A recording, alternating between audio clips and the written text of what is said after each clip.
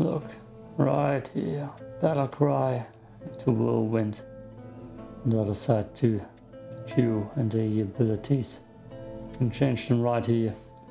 Something I needed to figure out for myself. I've been looking for this. I was wondering where do I switch it? It's right here.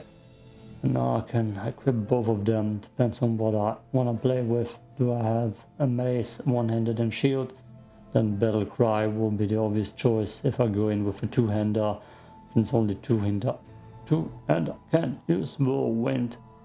Then I'm gonna use whirlwinds. So here I'm going in with this combination. I need battle cry because I don't have a two-hander. And here, I don't know, inspire.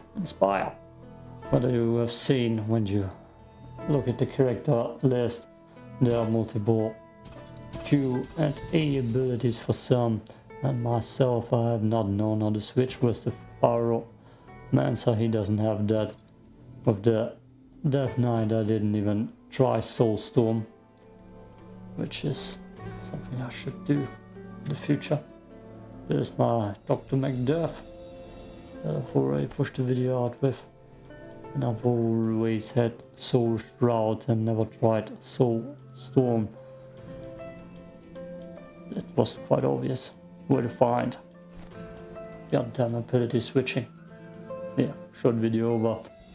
I'm bringing out more Dungeonborne gameplay. Right now I'm diving through every character in my character list and creating all of them that are possible to create.